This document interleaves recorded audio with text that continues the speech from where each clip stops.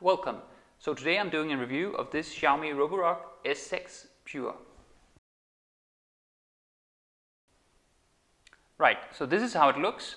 Pretty much identical to all of the other Xiaomi Roborock Xiaomi vacuum models. So the appearance is very similar. They have like a clear identity of how they make these devices, and they are sticking to that.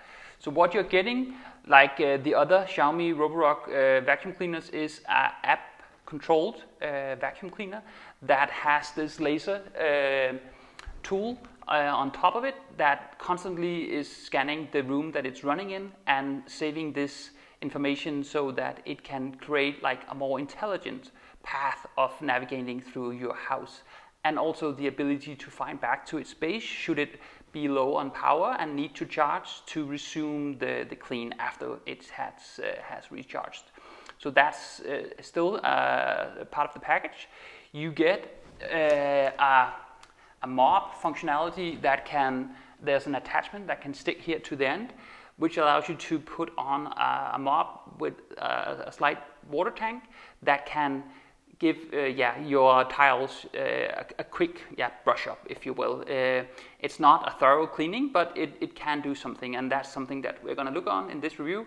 How does that work, and is it worth the money? Because that is one of the added features if you compare this more expensive model to the basic series of Xiaomi's robot vacuum cleaners. You also get an integration to Amazon Alexa and Google Home, where you can start the vacuum cleaner from your voice assistant should you not want to do it directly from the vacuum cleaner itself or through your app. And on the app side, you can both use the Mi Home app from Xiaomi or the Roborock app from Roborock. So also part of the package.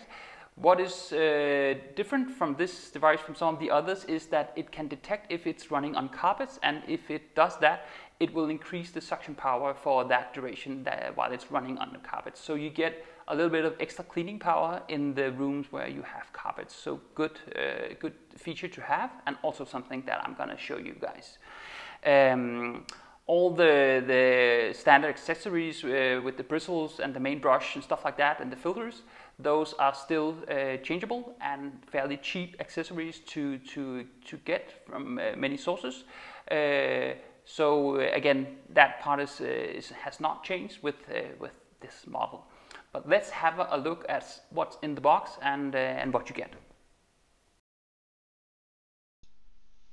So what you get is of course the charging station and a plug that fits your region. You get an English manual, you get the wet mop with one cloth and a couple of extra attachments, and you get this base plate to protect the floor near your charging station if you are using the wet mop.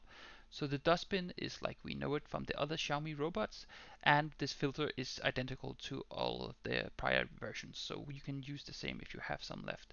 Same goes for the main brush, but the side brush is slightly different from the basic model, but can still be changed like we know it. If we just spin the unit around, you can see some of the 13 sensors that make this unit so intelligent and make sure that it can both scan the room and doesn't bump into anything too hard.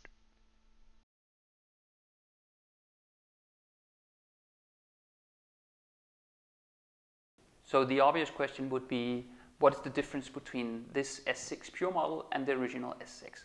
They are pretty much alike, very much alike.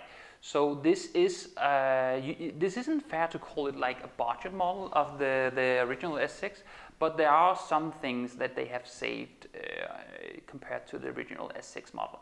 So one thing that's lacking on this model is a mob detection sensor.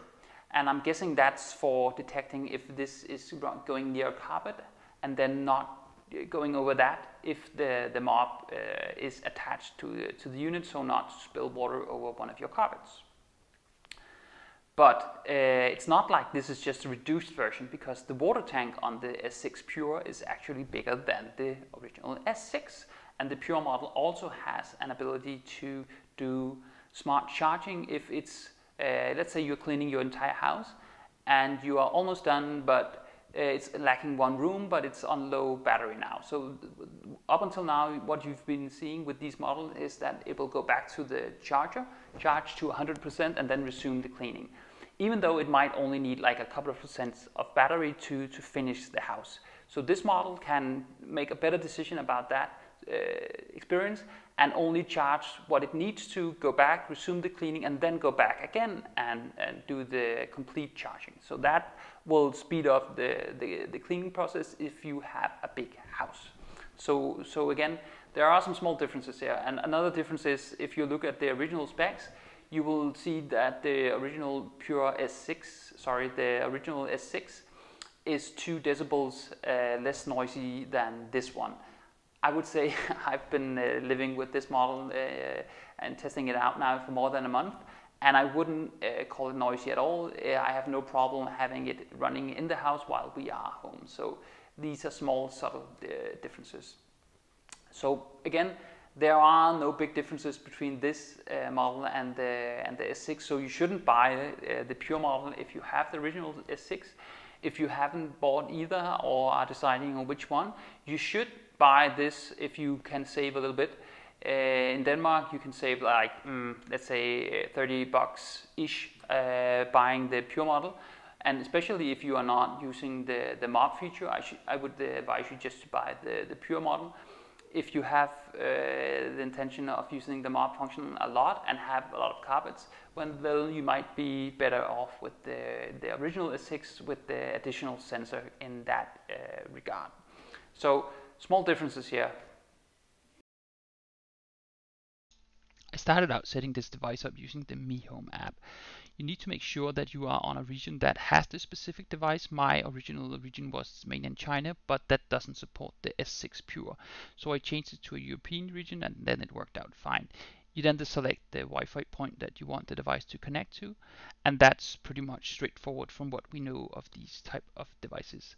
After the setup process is through, you can select which room in the Mi Home universe you want the device to sit in. Once I did that, I pretty much went into the settings to enable that this device can save the map, which is the really interesting feature of this device. But once I did that and started running the device, and I've just speeded the test up here, you can see that it's running, but it's not really creating a map that I could see. So I changed my app to the Roborock app, which you then have to go through the setup process once again. But this is a little bit more straightforward since it doesn't support that many devices. And again, you point out which network you want it to connect to. But once I did change to the Roborock app, you can see here that it actually brought over the runs that I did on the Mi Home universe, and then the maps are showing here. So obviously there's some sort of bug in the Mi Home app right now with this specific device, so I recommend that you are using the Roborock app if you are using this device.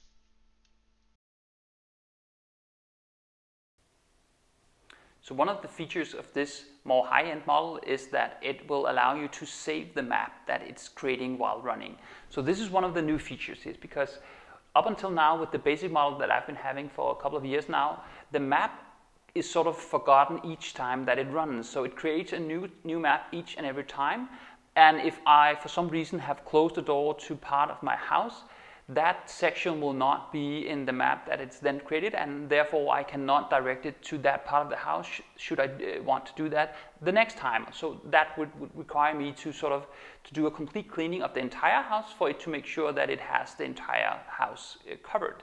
Whereas this, you can just do it once and then you can save that map and separate it into rooms, and that will allow you to specify specifically which rooms you want to clean on each run that you make. So let me show you how that functionality works. So within the Roborock app, you can hit this lower left button here and select Edit Map. Before we go into this feature, you need to make sure that the vacuum cleaner has run in your entire house, so you have a map to choose from where you see your entire house. Once you've done that, we can select that map to use like for a base configuration. We then hit the same button and then hit Edit Room to do the more specific configuration of splitting your house into different zones that you can then use. We do that by hitting this Divide button and then placing these lines that you will see now to segregate the house into different zones. I'm just going to speed the process up to see you here how I did it for a couple of my rooms. but you can, this is sort of tedious, but you only need to do this once because it's then saved afterwards, and you never have to do this again.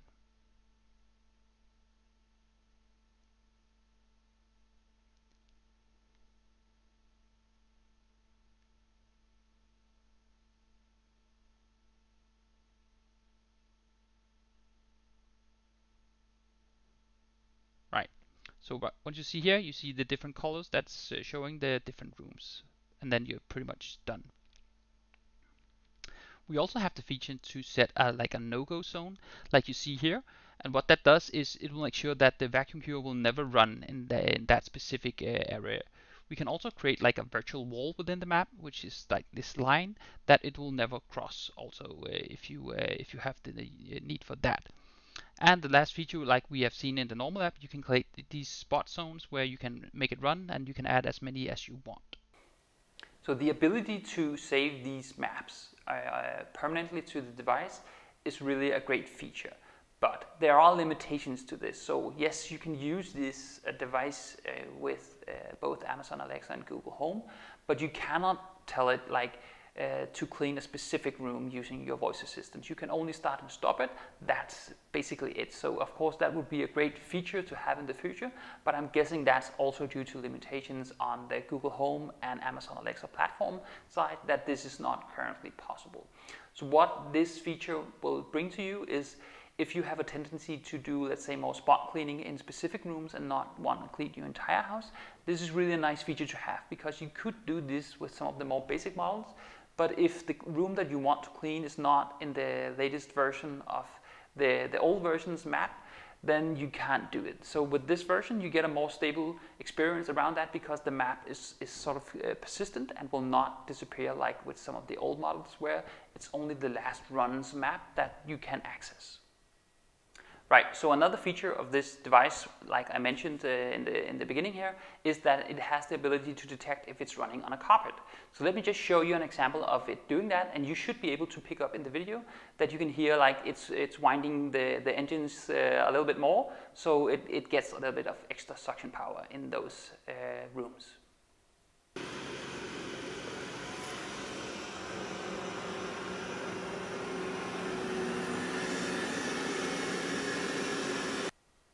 So this is the mop attachment that you also get with this model. So the way that it works is that you can pour water into this this hole, and then you attach this piece of cloth that you can remove so you can clean it after usage. And you also have the ability to control, using this button right here, how much water that it uses when it's running. So you can only use this on tiles, so you should not use this in rooms with carpets for obvious reasons, but again, just so be aware of that part. You then attach this this cloth to these 2 points, add it to the vacuum cleaner, and then you start it out, and then it will run and sort of give let's say a quick bristle of water over your floors. But let me just show you on a video that I did of cleaning my kitchen, how it works in real life.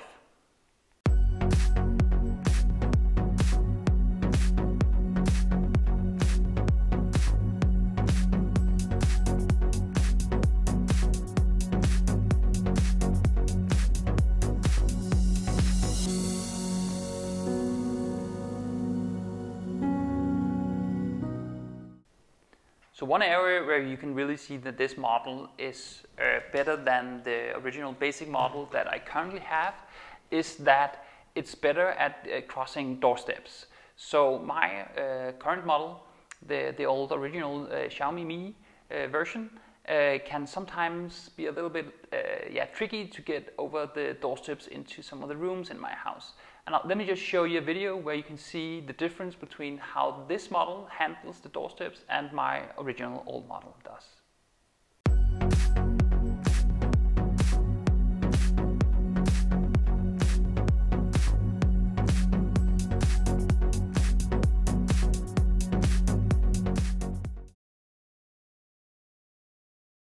So if we are to look at some conclusions here, so I've just brought in my old original Mi basic model, and this this unit will cost you around $500, which is pretty much double the amount of my old basic model. So what more do you get for your $250 additional dollars? Well, you do get something here. I would say the obvious is the map functionality that this does not have at all. You also get the ability to save the map and a more persistent experience about being able to pinpoint rooms that you want to clean in a more easy way than with this model. They both have the Amazon Alexa integration, all the filters and that stuff is pretty much same. So no changes there. So this is you know, up to you. I would say if you have carpets through your entire house, I would probably just recommend that you would go with this model. I was very skeptical about the mop functionality on this vacuum cleaner, but I must say that I am become slightly convinced here that this is something that could be meaningful to me when I'm replacing this model further down the line. So it does give a nice look on your kitchen tiles and stuff like that when you are running this functionality. It's not a deep cleaning in no way, but it does give like a nice touch when you are using the mop functionality. So I am, you know, a fan of that part.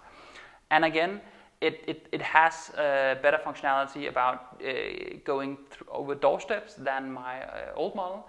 They can both do it, but this is more consistent and just better about it. I also like the functionality about that it cleans carpets slightly better, as it can detect that it's running on a carpet and will just increase the suction power in that period. So you're getting a lot here for your money, but this is one of those scenarios where you need to look at your needs and then how much you're willing to spend, because this is hands down a better vacuum cleaner than my original model. But again, this is also more expensive. So you should look at, you know, how much are you willing to spend? How big of a house do you have? Do you often need to use like a mop functionality? And if you are constantly cleaning specific rooms and not your entire house, then I would recommend that you would go with this model. If you are only cleaning carpets or only the entire house and don't want to like pinpoint rooms to clean, I would say you can save money and just go with the original basic model. I hope this was helpful to you guys to decide what you can get with a model like this. If you have any questions, just shoot in the comment sections. I will leave links to both models also in the description field if you have any questions or want to buy this. See you guys around.